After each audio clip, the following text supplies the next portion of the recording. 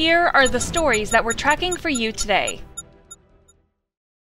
Hurricane Ida made landfall Sunday morning in Louisiana as a powerful Category 4 storm with winds of 150 miles per hour, making it one of the 5 strongest landfalls in U.S. history. The storm pummeling the state on the 16th anniversary of Hurricane Katrina devastating the region. Ida has since been downgraded as it brings torrential rain further into the country, but not without causing serious destruction. The entirety of New Orleans lost power after a massive transmission tower collapsed into the Mississippi River, creating public safety concerns. Restoration could take multiple days or longer. Unfortunately, I think we're going to see more damage than what we probably initially projected. This is going to be a really long recovery.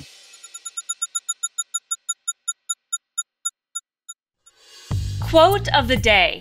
When you believe in eternal life, when you believe that living on this earth is but a blip on the screen, then you don't have to be so scared of things.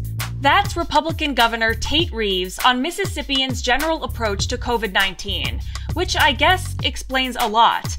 Of the 50 states, Mississippi ranks 48th for adult vaccination rates, with less than half of its adult population fully vaccinated. And when it comes to the new COVID surge, Mississippi has been uniquely and wholly unprepared. The New York Times reports that on the ground floor of a parking garage at the University of Mississippi Medical Center, there are coronavirus patients where the cars should be, being cared for by a team of medical personnel from a Christian charity group.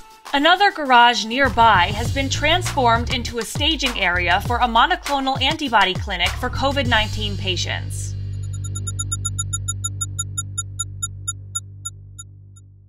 Biden making bold, progressive moves on the environmental crisis. Climate change will be treated as a public health issue under this administration. The Department of Health and Human Services is launching a new office designed to address what the White House says are health risks, including those that disproportionately affect poor and minority communities. Many details of the new Office of Climate Change and Health Equity, which will report to a White House climate task force, were outlined in a January executive order on the environment, part of President Biden's efforts to use the power of the federal government to address the climate emergency.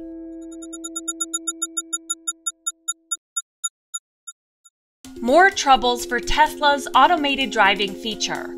A Tesla using its partially automated driving system slammed into a Florida Highway Patrol cruiser Saturday on an interstate near downtown Orlando and narrowly missed its driver, who had pulled over to assist a disabled vehicle. Earlier this month, the U.S. government opened a formal investigation into Tesla's autopilot driving system after a series of similar collisions with parked emergency vehicles.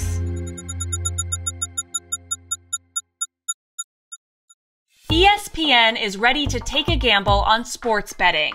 The Walt Disney Co. Sports Channel is seeking to license its brand to major sports betting companies for at least $3 billion over several years. The sports media giant has reportedly held talks with players that own major sports books, including Caesars Entertainment and DraftKings, 2 companies ESPN has existing marketing partnerships with. The U.S. is in the midst of the largest and fastest expansion of legal gambling in the nation's history, and with that, one of the biggest increases in gambling addiction. Sports betting in the U.S. specifically has skyrocketed during the pandemic, generating a record revenue of $1.5 billion in 2020, up 69% year over year. In the first quarter of this year, sports betting revenues increased 270% from last year. Experts are calling the issue a, quote, ticking time bomb.